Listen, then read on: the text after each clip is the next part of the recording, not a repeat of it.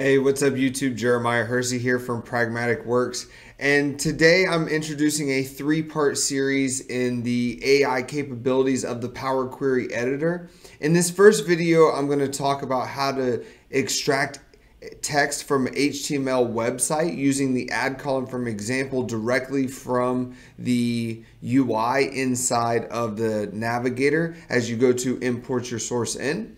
And as we use this, we can really use just about any website and extract the text from it and create our own tables relatively quickly.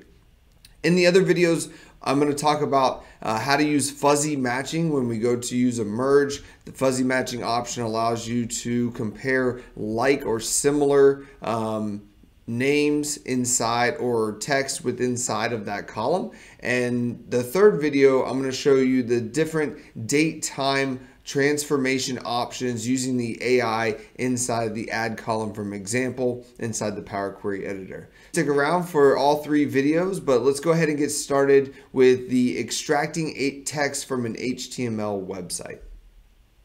So here we are at my favorite shopping site, and I'm looking at computers today. And so as we look through our results, we can see we have different descriptions and different prices, shipping or not.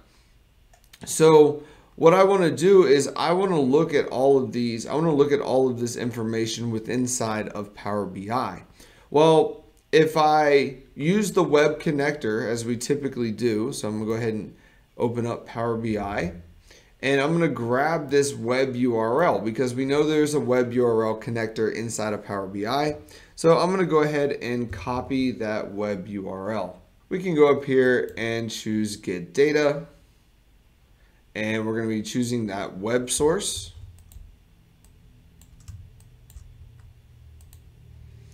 All right, and we go to paste the web source in and click OK. The navigator is going to appear to give us the preview of our information. So as we look to find our devices within inside of one of these tables, what we're going to notice is the information from the website about all of the laptops is not actually available to us. So then how do we get that information? Well, we're going to use the add table using examples option. So what this is going to do, this is going to create a table using add column from examples from the website, and it's going to be really awesome to be able to extract whatever information you want from a website if it's not available using that web connector. So I'm going to go ahead and click add table using examples. And this is going to bring up the website. So we can see I have the name, I have whether or not it was refurbished, I have the price, I also have whether or not it's free shipping or not. So what I'm going to do is I'm going to use this add column from example. And so the first thing I want to do is I want to extract the entire description of the device. So I'm going to name this column the description. And then what I'm going to do is I'm going to start giving it examples. So the first one is HP. And notice that it gives us options. The IntelliSense pops up. Hey, which one would you like to use? And this is the desktop computer quad. All right. And so we're going to choose the HP desktop computer quad. And then as we click into the second one, it wants to verify the example. So we're going to give it a second example here.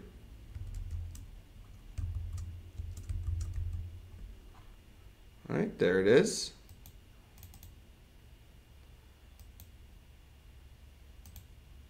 And notice as I click down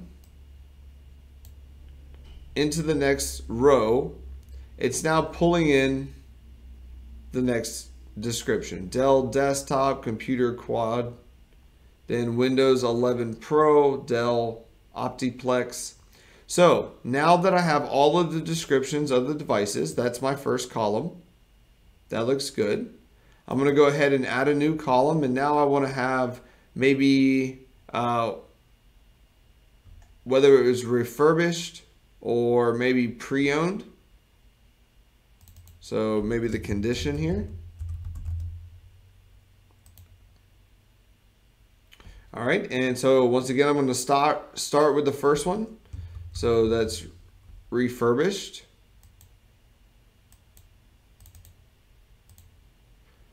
All right, then I'm going to click into the next line. That one is also refurbished.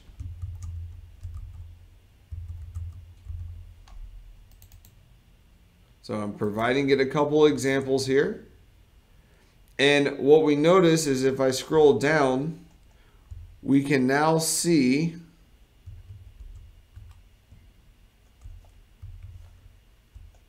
and what we'll see if I scroll down, we have pre-owned versus refurbished. So we can determine what kind of laptop or desktop this is going to be.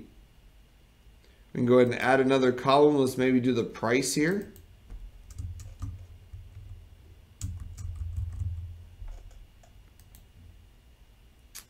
All right, so that first price is $129 to $323. There it is.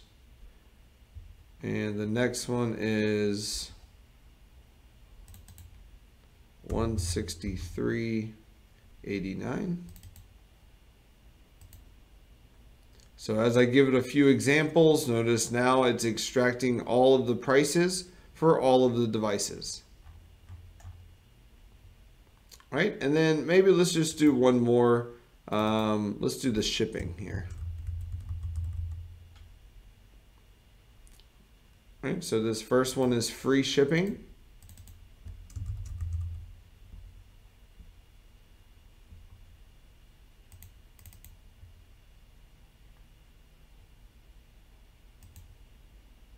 The second one is also free shipping.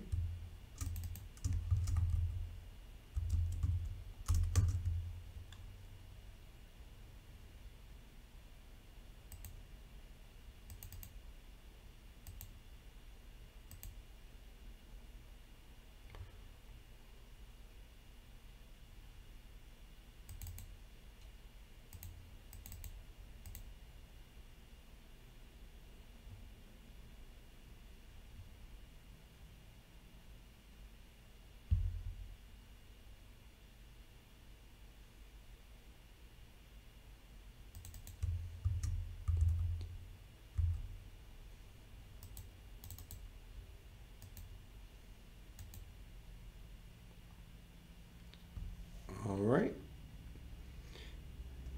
And we can now see that once I've given it a few examples, and once again, it does take some work to get it to extract depending on the website here, but we can see it is now working correctly.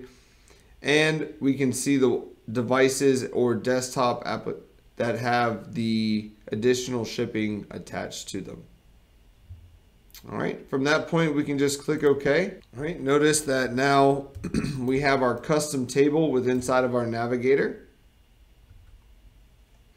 And from there, we can hit transform data and go inside the Power Query editor and make any additional transformations that we want to. All right, so from here, once I have my description, everything that I need, I can then change this however I need to. I can split this description up by the device requirements, by their RAM, or by how much memory they have.